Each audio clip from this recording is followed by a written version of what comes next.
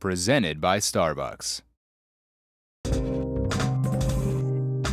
When it comes to ingredients that I love to use, pork is the end-all be-all for me. If I could bathe in bacon fat, I'd do it. My name is Justin Albertson. I'm the executive chef of PERCH restaurant in downtown Los Angeles. We have this beautiful French bistro, this beautiful French building. The view is amazing. There's a live band blasting in at 7 o'clock. The crowd is super diverse, and it's just a great place for people watching and to enjoy yourself and just have a great meal. I initially got into cooking because I was very interested in women, and I felt like that would be a great way to get to know them a little bit better. I ended up one night having dinner at a French bistro down the street from my house and loved the food, walked up to the chef and said, I'm considering this for a career. I have zero experience, I'll wash your dishes. How can I start? And the pantry guy had just given his 2 weeks notice, so he told me to come in the next day. I showed up to work in suit pants and like a button-up shirt, and I was covered in crap by the end of the night. And I had never felt so good about myself or about the work I had done. There was something inside me that said, this is what you want to do. And I never looked back.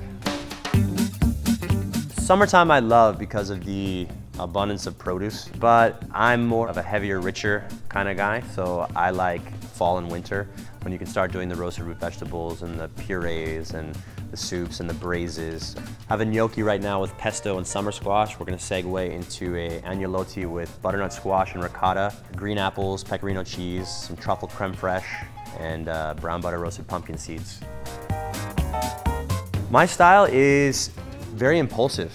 It's kind of what I want to cook, when I want to cook it, based on seasonal ingredients. Generally, a dish that becomes iconic starts with stuff that you just like to eat. One that I serve here is definitely the pork belly. I've worked on that for a long time, and we cure the pork for 32 hours, rinse it, and then sous vide it for another 5 to 6 hours, and then pan fry it and glaze it with maple syrup and cherry vinegar.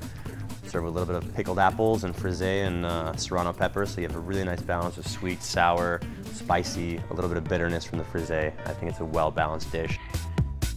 Kind of a signature dish, because of the name and the dish itself, is the little bunny frou-frou.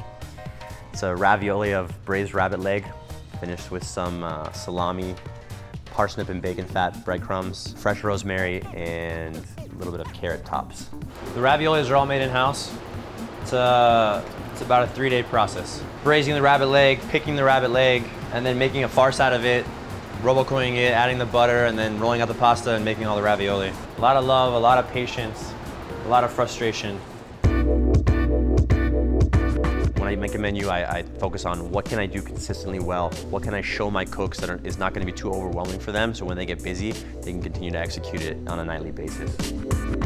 I think that innovation is a very loose term. There's only a few chefs in my mind that are super innovative. I mean, you're talking about Grant Acquazzolini and Ferran Adria at El Bulli and Rene Redzepi. They're innovating, they're changing the shape of the wheel. I've been exposed to that, but I enjoy more rustic ingredients and simple food, but at the same time, you can definitely play with global flavors and fusion and make something that's fairly traditional, but the flavor profile could be completely different. I think the key to staying relevant now is making sure that you are eating out and seeing and tasting what's going on in your surrounding areas and reading cookbooks. You know, people have mapped out their success in their cookbooks a lot of times, and you can play off of that. When people come to visit and dine at PERCH, I want to provide them with an experience that is fun and make food that's accessible and not make them feel like we're trying too hard or trying to be something that we're not.